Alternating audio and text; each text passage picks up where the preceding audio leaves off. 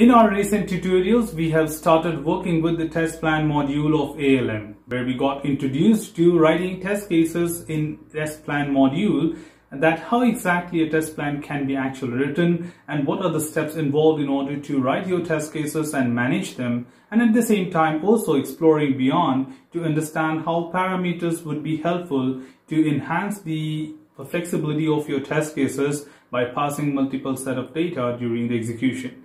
Don't worry, we will be looking into that when we come to the execution. But today, we will be getting beyond the basic learnings of the test plan module and understanding what other features are available under test plan module.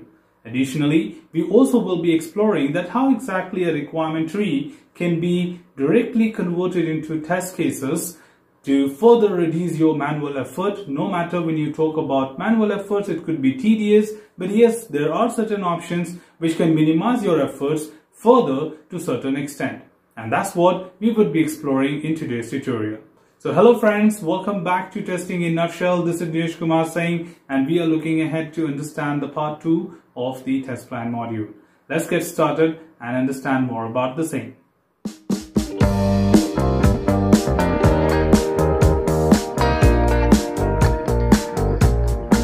In previous tutorial, we have understood how to create a test under the test plan segment of the ALM and also creating the different steps using the parameters in order to pass multiple set of data, and also understood how exactly these steps can be further improvised if you want to use and edit the option and then include more steps. In this tutorial, we'll be going beyond that from the test plan itself and understanding other options related to it.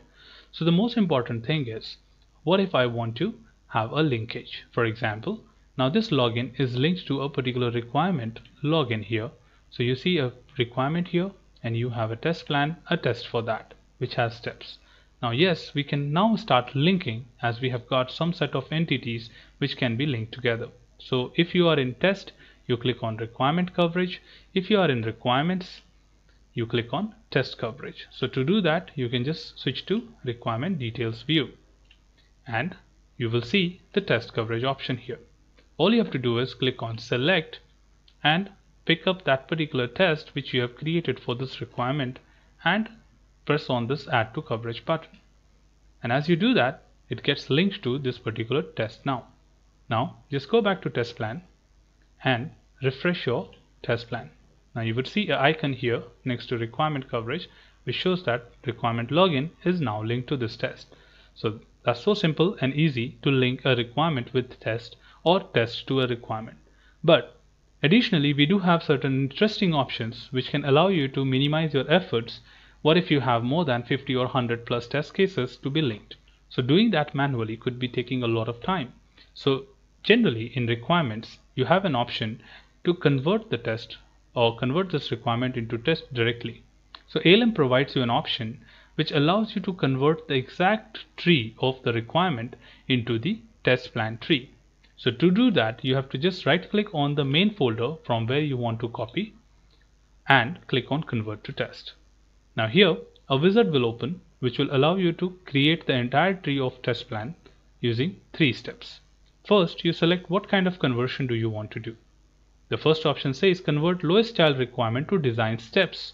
That means if you have written the requirement description in such a way that it can be used as a design step, then you can use the first option. It will convert the folder into folder, requirement into test, and the description into test case. But we have not written descriptions for all the requirements. Let's move to the next option, which says convert lowest child requirement to test, which means it will convert folder into folder, requirement into folder, and the last thing into test, which is the lowest in the tree. Third option will convert everything into folders and you have to create your test and design steps manually. So you have to pick an option here which suits the best to you and the remaining part can be done manually by you. So let's go for the second option which is most relevant for us. We want folder to be folder and requirement to be test. Click on next. Now here there's a conversion which is shown to you. If you just can compare from the left to the right, you can see that the same tree is being created, but instead of requirement, these are the test. So let's go next here and then you can select where do you want to place it. So you already have flight reservation folder. I don't want to disturb that. So let's create a new folder under subject root and say test. So test folder I can say rather. And what I want to do here is I just want to import and show you that how exactly the benefits of this option can be utilized. Say OK and select this folder, highlight it and say OK. Now click on finish. It will convert everything and confirm you the conversion is finished. Now let's go to test plan and you see a test folder created here. Open that, flight reservation and the for test. The benefit what you achieve is the requirement coverage is already done for all the tests to their respective requirements. So this could be quite simple and easy. Instead of doing it manually on the test plan, you can convert the requirements into test using that option convert to test. Additionally, if you want to link the defects, you can do that. You can define dependencies, you can include business model linkage, or you can even see the progress on the history, what changes have taken place, and plus the status of the requirement will also get updated. How? Let's go back to the requirement review. And now let's refresh the requirements just to take effect the changes.